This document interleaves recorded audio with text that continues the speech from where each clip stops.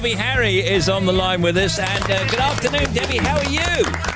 I'm fine. How are you? Well, you we're all okay. right? Yeah, we're all right. You know, we're getting through the pandemic just like everybody else. How have you been over the pandemic months? I think it's made me a better person. Well, I'm sure you were a lovely person right. before. I happen to know you were. Debbie Harry, of course, is the front woman and founding member of Blondie, the pioneering new wave band that has sold, well, new wave, pop, whatever you want to call it, over 40 million albums in a career spanning over 40 years. Now, to celebrate their first ever performance, this is an extraordinary thing. In Havana, Cuba, in 2019, they're now set to release a film later this year along with the soundtrack EP, which is already out. So the band visited Cuba. So just explain to me, Debbie, why you visited Cuba and what the whole exchange thing was all about. My partner, Chris Stein, has always wanted to go to Cuba, and we were suffering from that embargo in the band, that we couldn't go there. Yeah. Or if we did go, we would have to go by devious routes, and I agreed with him. Of course, I always wanted to go there. I've always liked the music and the culture, and it came to our manager, Tommy Manzi's attention that we wanted to do this. And he's very proactive. And he looked into the idea of becoming a part of this cultural exchange program. Wow. And so we did it. And not only did we get to play with the Cuban musicians, but we had an associate tour planned called Friends and Family, where we brought our best friends and fans and family members with us. So we had this really large entourage. Wow. What an unusual thing. I think that's great. So it's really a cultural exchange in the kind of old style, really. It really wasn't. We all really loved it. I feel very lucky that we got to do this in this little window of opportunity, because now, of course, I know it's not this way for the Brits, but for us, we can't go back there now. But, I mean, it's an interesting thing because they really loved the music. They knew the music. They loved you. They're just crazy for you. I did another interview. It sort of came up that how would they know your music, or how would they know anybody's music? But closest I could come to it was Radio Caroline. Right. There was a time when you had this out-of-country radio thing going on. Right. So, I think that radio and music, both of these things, they transcend. It's in the atmosphere. It's a wonderful thing. Yeah. Here's Tim for you. Given the interesting and at times very difficult relationship that Cuba has had with the United States, did you expect to find what you found, or did it differ to what you were expecting? I think it was actually a lot better than what I expected to find. And I don't often use this recipe or title or whatever naming adjective. Soul, simply put, soul, the Cuban soul. How does this happen? In such a small area, it's such a big feeling. How much Cuban influence would you say there's been in your music over the years? The way you're able to adapt songs for the Cuban beats. I can't explain it other than it really was a cultural exchange, and we are very talented musicians that we worked with. They sort of walked into our sound check and our rehearsal.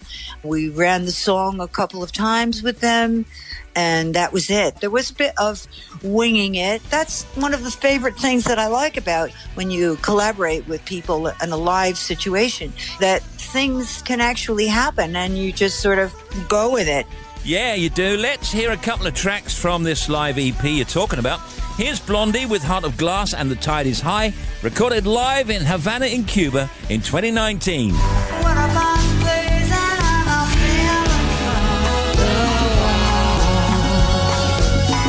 Back here with Debbie Harry talking about the EP from which those live tracks came from, those two, from the accompanying documentary all about Blondie's first ever performance in Havana, Cuba in 2019.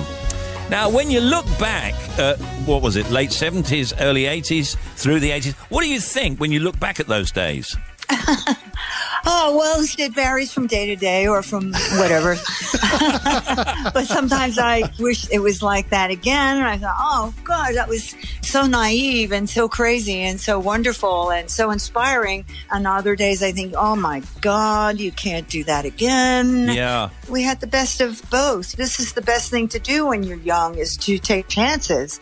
And we did. I always thought that you didn't really compromise. You always stayed true to yourself. You somehow kept your integrity all the way through it, in my view. Well, that's very generous of you to say that, because we're all just finding a way through this maze of opportunities or lack of opportunity. We just make our way through.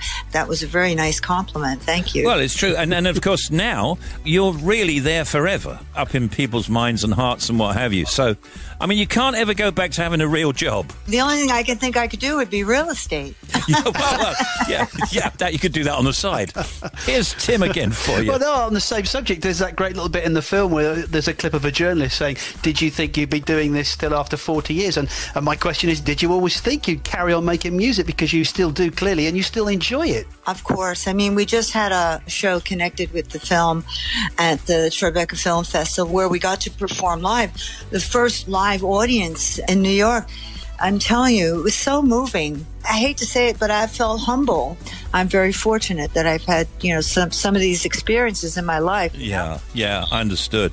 The film, directed by Rob Roth, features narration from Debbie, Christine, Clem Burke, about what this trip meant to them, highlights from the two-night live performances, and intimate behind-the-scenes moments captured throughout their time in Cuba. And as we go, I'm going to play another track. And the film, how am I saying this? Vivir En La Habana. Is vivir, means to live. Oh, okay. Just testing. Which is shot in a great style, by the way. We should say it looks brilliant. Yeah, and it's really separated into several little chapters: fire, water, air. And I love the little animation sequences as well. They're brilliant. Thank you so much. Rob Roth is a real genius, and he's been working with us for quite a while, and he just took this project. The opportunity came up, and he swooped in and just did it. He ran around like mad, muttering and scratching his head. But, he just jumped in there and he did it. Great job. Yeah. I know that in New York and various states in America, it's kind of getting back to normal. So what's on the horizon for you guys? I mean, obviously promoting this. But then after that, fresh tour coming up? It's booked for November with Shirley Manson and Garbage. Besides that, we did talk about putting together some pre-production because we have a bunch of songs sort of on the back burner. Blondie always likes to record, Well, new stuff is always good. The film is released later this year and the soundtrack of the same name is out right now. I think we're going to play a bit of Rapture and a bit of Dreaming as we go. And Debbie Harry, thank you so much for talking to us. Debbie Harry, everybody.